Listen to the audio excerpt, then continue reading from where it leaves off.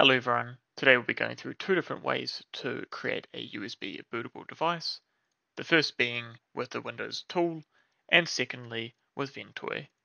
Let's get into it. Open the link in the description and you'll see the three options.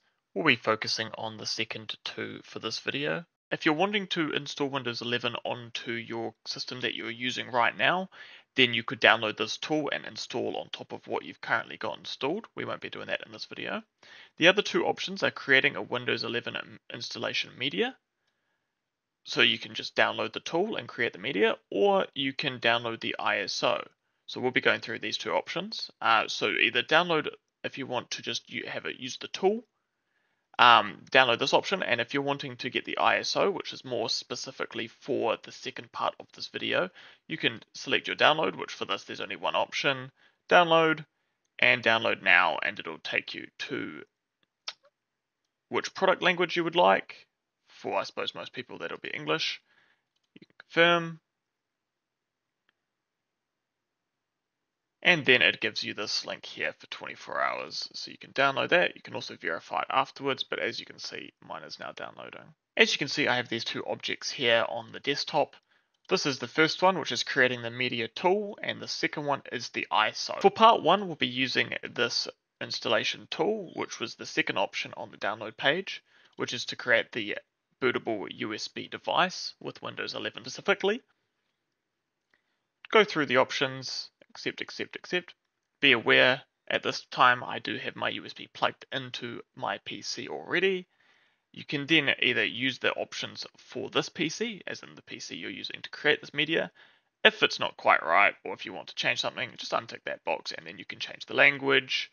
You won't be able to change the version, of course. And go next, and then USB flash drive. Be aware, it needs to be at least 8 gigabytes.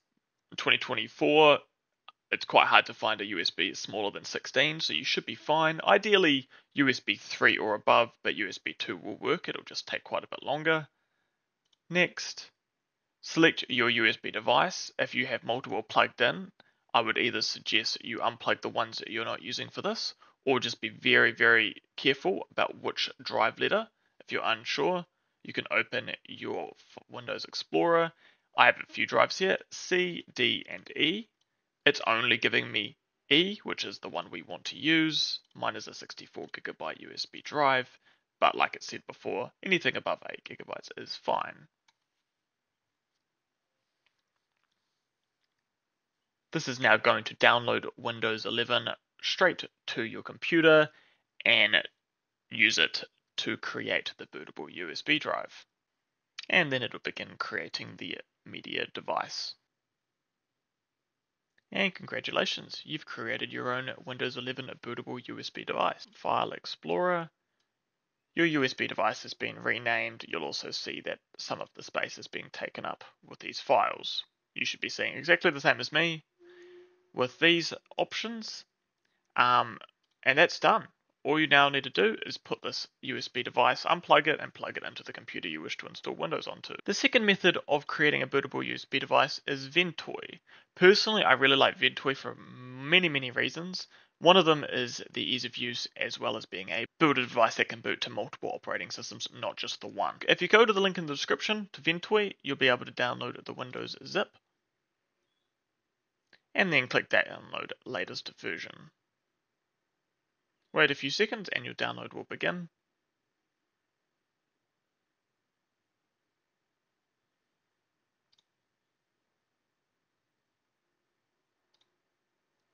And we can see it has finished downloading.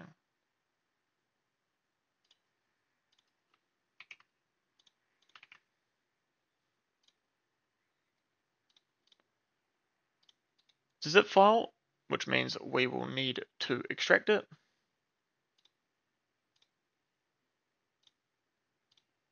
For this, I'm using WinRAR.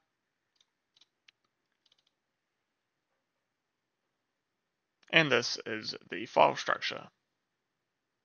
Make sure your USB is plugged in and run the Ventoy to disk. Make sure you're selecting the right device. and that you choose the correct partition style for your system that you're going to be installing. More commonly is GPT, MBR is more older systems.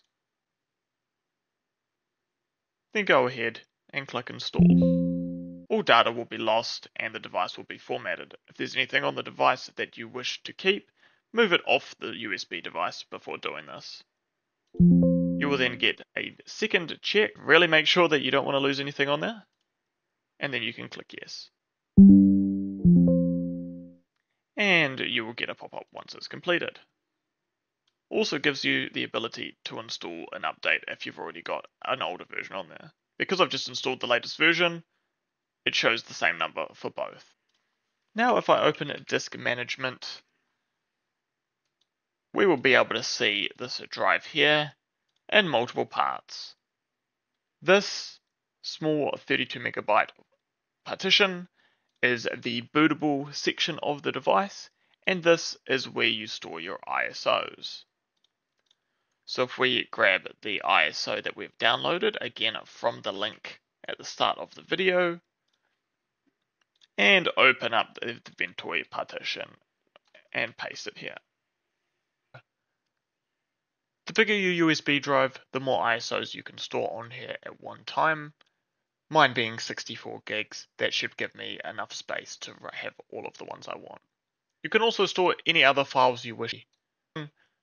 Now, regardless of whether you created the Windows bootable USB or the Ventoy bootable USB, you are going to need to enter the BIOS on the computer you're installing the operating system onto. Most systems you can access the BIOS via spamming the delete key when your computer is turning on.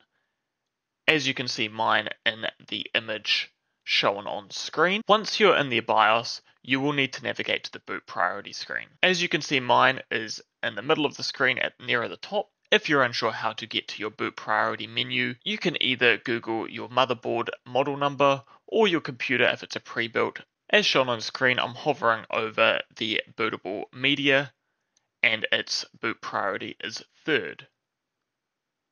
I've then moved it to the first slot, meaning that it has priority over every other type of media, so that it'll force boot to this USB device rather than whatever drive I have in my system.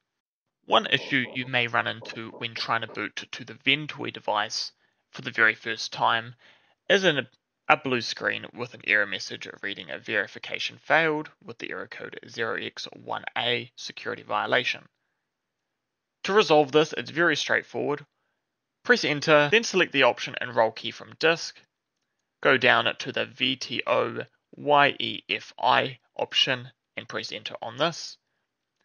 Then select the option enroll this key in mockmanager.cer,